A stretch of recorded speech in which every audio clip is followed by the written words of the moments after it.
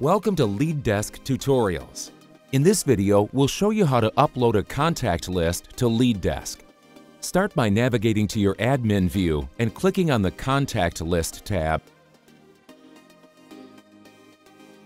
Click the Create button at the bottom of the page. You'll be redirected to the page where you can create your contact list. Start by giving your list a name.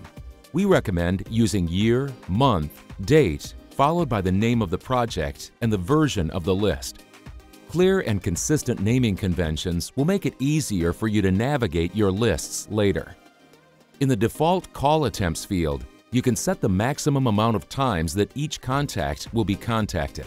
You can upload the list by clicking the Choose File button and navigating to the correct file. LeadDesk can read both CSV and Excel file and can automatically format both the numbers and names. LeadDesk also offers several different optional settings and filters that can be used. Please visit our support page for a full description. Once you're happy with the settings, click the Create button on the bottom of the page. You'll be redirected to a page where you can match the data columns with the correct contact fields. Simply drag the columns and drop them in the corresponding contact field. Once you're done, click Create and your list will be uploaded to LeadDesk. That's it. Now you should know how to upload a contact list.